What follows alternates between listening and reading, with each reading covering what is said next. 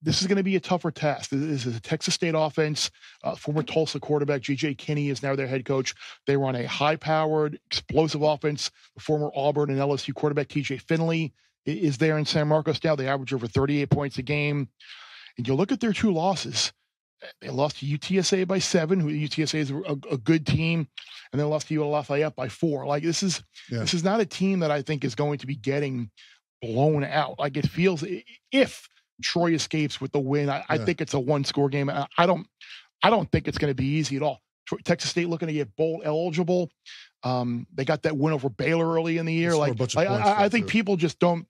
You look at Texas State and it's like, was that like the Kathy Ireland school and unnecessary whatever that movie was but it's like they're a legitimately good offense, and Troy's defense is going to be tested, I think, this week quite a bit. So give me the Bobcats plus the 6. There's also a chance, I think, for like a backdoor cover here, right? Because of the Texas State offense. Like, they're going to behind the throw and move. So I'm with you here. All right, my best bet is going to be Arizona at home plus 3.5 against Oregon State.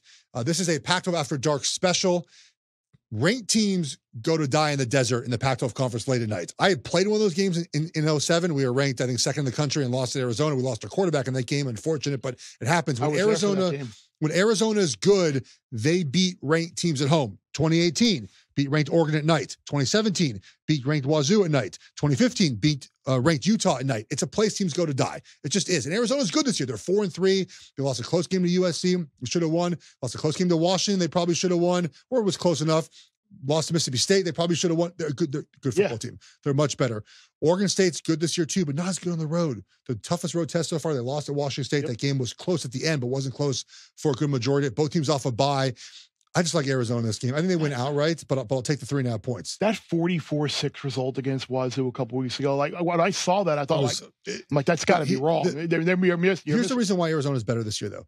They're 49th in the country in points per drive on defense. Their defense has gone a lot better. They have invested.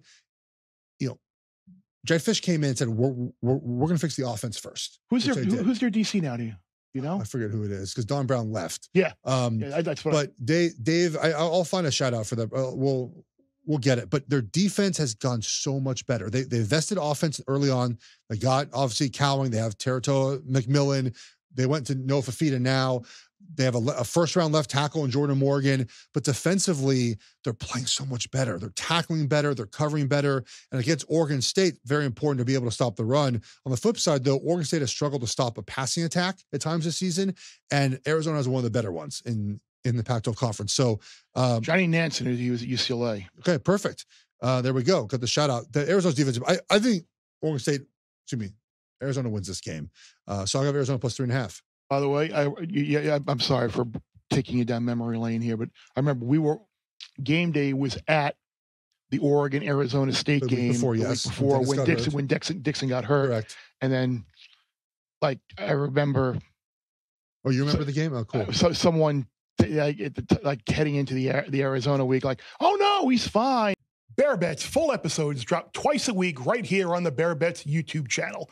Remember to subscribe to stay ahead of the odds, and let's celebrate all of our wins together.